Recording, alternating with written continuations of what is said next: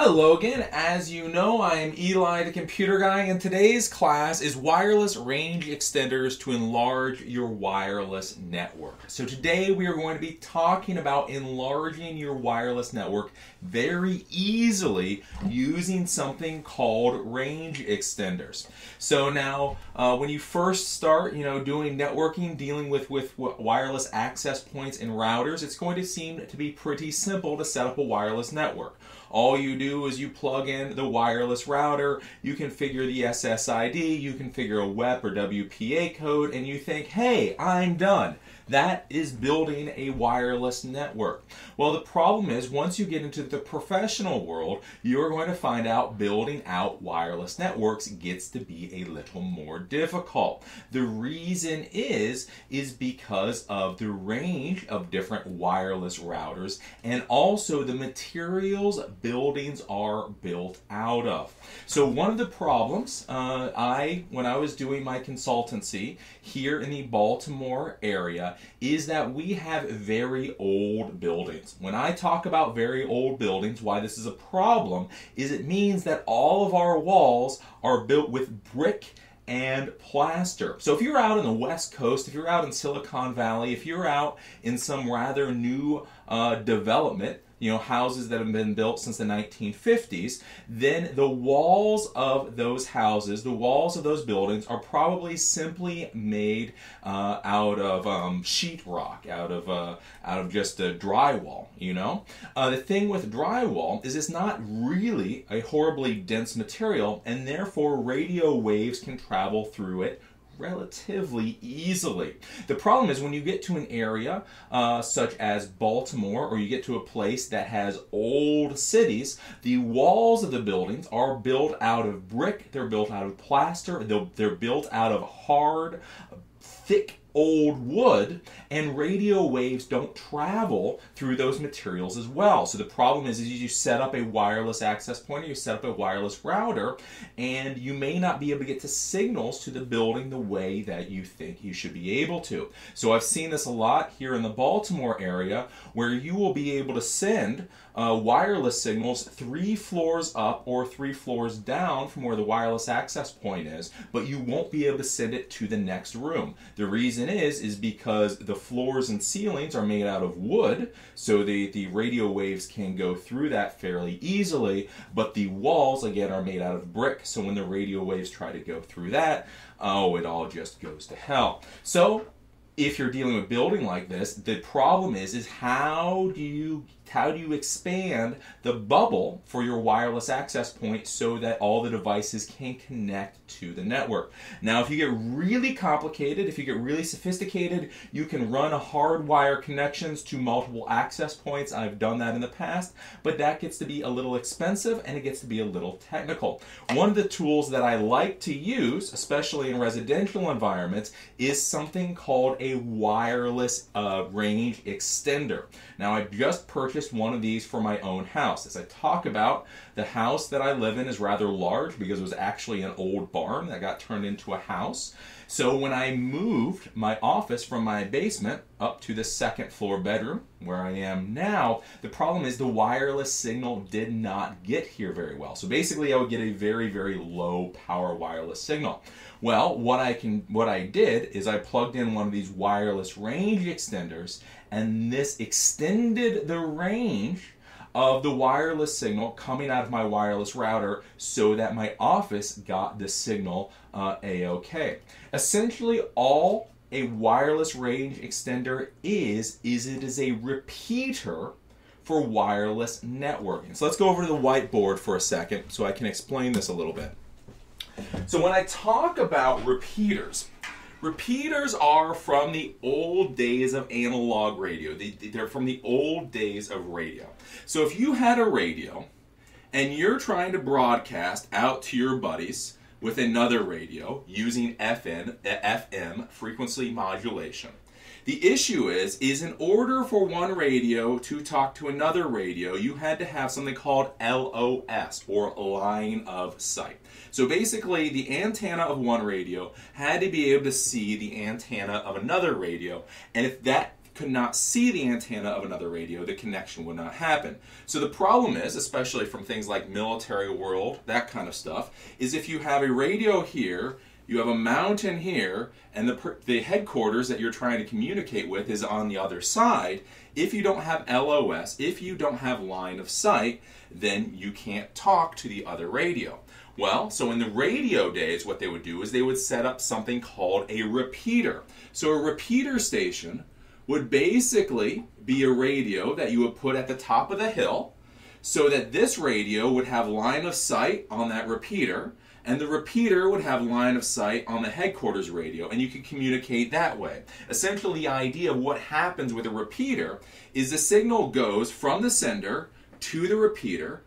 The repeater takes that signal in and then rebroadcasts it down to wherever it's going. So basically, the repeater brings in the signal and then repeats it out.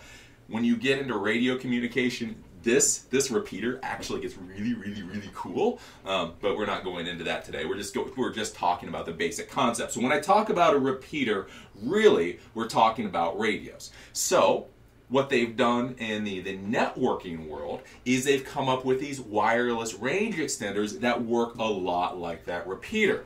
So if I'm here and I'm in my house, right? This is a horrible explanation, it's a horrible diagram of my house. And so in my basement here, I have my little wireless access point, and it broadcasts the signal out everywhere through the house. Well, the problem is where my office is here, so let's say my office is up here, and the wireless data is streaming out through the house. The problem is where I'm at, it has a pretty thick wall. So when the wireless signal hits that wall, when it comes out the other side, it's very weak. It can get through it, but it's very weak, and it's very difficult for my computers to be able to use that signal and communicate with that wireless access point. So what I can do is I can put a little wireless extender here, right by my room. That picks up the signal from the router, and then it rebroadcasts at full strength into my room so that my computers can then communicate with the wireless extender that then repeats the data down to the wireless access point, wireless router, and then out to the internet. So that's all these wireless extenders are. Again, they came from the world of repeaters, radio repeaters, and essentially that's all it is for the networking world. The signal comes out of your main wireless access point. The extender connects to that wireless access point wirelessly, and then it rebroadcasts the signal out. This is an absolutely fabulous thing because you can use it. Again, you can use it either if you're in a building that has very thick walls. It's a very easy way to increase the overall power of the wireless signal going out. So basically what you do is you go from where your wireless router is, you use your little laptop to move throughout the building until you see that the wireless signal starts dropping. Then you put one of these extenders there, and that extender basically increases the size of the wireless bubble. So you can use it for increasing the power within buildings, or if you have a larger facility, let's say a larger house, you may actually use it to extend the overall geographic area for this thing. Now these extenders are really easy to use once you understand that you need them. Basically all you do with this particular Linksys version, so this is the Linksys RE1000, you plug this into a wall, you then put in a CD into a computer that can wirelessly communicate with this thing, and then you follow the instructions. Basically all you do is you put the CD in, you follow the instructions, it asks you what wireless network do you want this thing to connect to, what WEP code you want to give it. You do that, and then that's all you do. This thing just stays plugged in all the time. There's no configurations, there's no IP addresses to remember. It just sits there. Every once in a while, you may have to unplug it and plug it back in just to reset it, because you have to do that with all electronic equipment. But there is no other fuss and muss. Very easy, very nice. Now I do have to say, I have used wireless repeaters for years. I've used Linksys wireless repeaters for years. And I can tell you, the old version of this wireless repeater was a horrible, awful pain in the butt. that was almost not worth the time to set up. It would drop the connections a lot. It was just a pain. It was one of those that I say is a money maker for my part, because I made a lot of money from clients calling and complaining because the thing wasn't working right. But this new version that they've come out with seems a lot more stable and does not have the same issues as the old one does. If you don't particularly like Linksys, these wireless range extenders are a standard type of technology, so you can go out, you can buy them from Netgear, or you can buy them from D-Link, or you can buy them from Belkin. Belkin's not too bad. But you can buy these from other manufacturers. But again, essentially all you do is you plug this in. As long as this can connect to a wireless signal, it will then repeat that wireless signal out.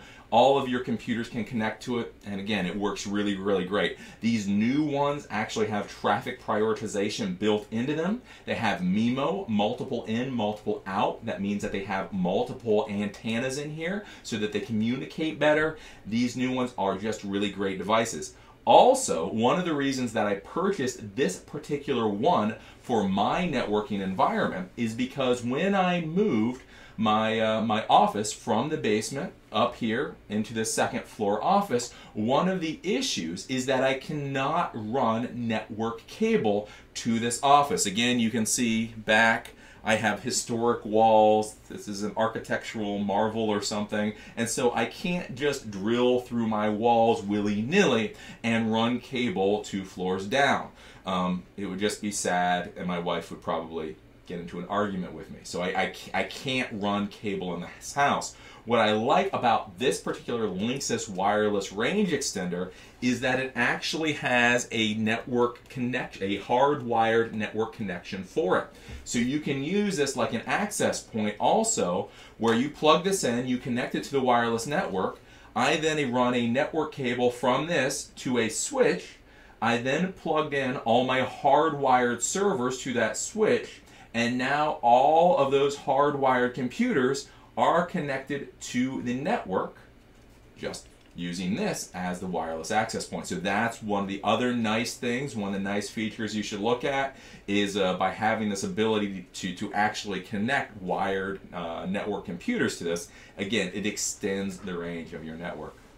So that's all these little things are. The wireless range extenders, I went out to Best Buy. I picked this guy up for like $80 or $90, and generally that is about the cost of them, somewhere between $80 to $100 some odd dollars, depending on what version you go for. Again, as I always say with networking equipment, the better quality you buy, the happier you are going to be. The final warning before I end this little class with these wireless range extenders is, again, a lot of you guys are going to go out and you're going to think this is absolutely amazing, and you have to start throwing this into all of your business clients' networks because it'll be great. Again, this is a Linksys wireless range extender, which means this is a consumer level device. I probably would not be installing these in businesses.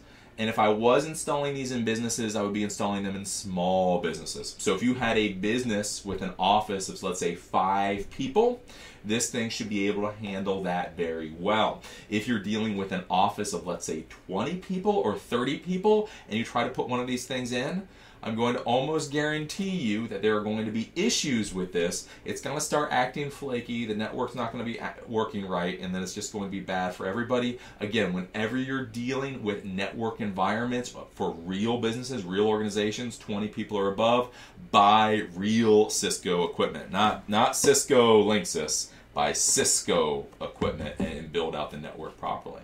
But otherwise, that's it. Again, wireless range extenders, all they do is they extend the range. You put this out, so you have your wireless access point, your wireless router.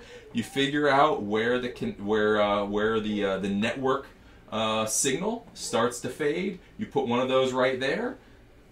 This captures the network signal, and then it blasts it out again. It repeats it out. It's an incredibly good device, incredibly easy to use, and just a wonderful thing to have in your bag of tricks, especially if you're dealing with high-value commercial clients, because it just makes everybody happy. So with that, I am Eli the Computer Guy. This is wireless range extenders to enlarge your wireless network. Go out there, play with them, use them, buy one of these things. I swear to you, this is an awesome device.